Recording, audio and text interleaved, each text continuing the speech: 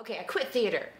And you quit theater because you didn't get work? Because I didn't get work. So I did... Because you were a woman? Because you were a Korean, Canadian woman? Yeah. Blah, blah, blah, blah, so blah. I did Dream in the Park, and then right after I did the Toronto premiere of Fresh Off the Boat, which was the Obie Award-winning play by David Henry Hwang. Also they used the upstairs at TFT. And and David Hwang came to Toronto. It was kind of a big deal. There were a lot of aspects of that production that didn't quite come together, but still it was a really important show to do. But then there was nothing at all, nothing. And meanwhile, all the friends that I'd made doing Dream in the Park, and I'm seeing their careers and where their progress was, I could see the measure of difference, and I was getting so frustrated.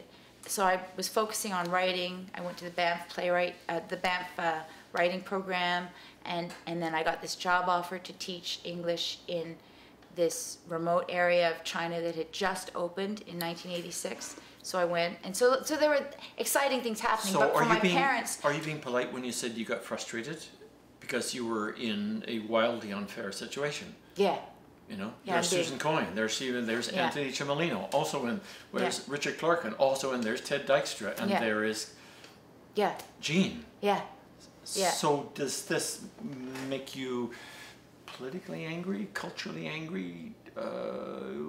Where did that go? You know what I mean? At that time, I could see the difference, and that was one thing, like just understanding what the climate was and what the opportunities were.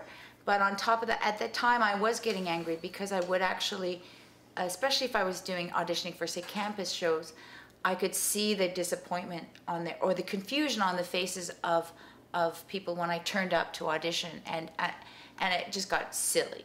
So I You mean you walk in the door and they go, oh, there's an Asian, we're not going to be able to, what are we going to do with her? So I actually would phone and say, look, I'm Asian. If this is a problem, I don't want to bother. I don't want to waste my time. I don't want to waste your time. This is mostly for campus shows before, where you would just, you know, the time, in those days, there was no internet. You would just turn up with your resume and your photo, right? So there was that going on, and I realized even by the time we were doing Dream in the Park that I was going to have to, if I wanted to pursue theater, it was going to have to be in the context of creating the theater as we went along. So writing would have to be a part of my practice.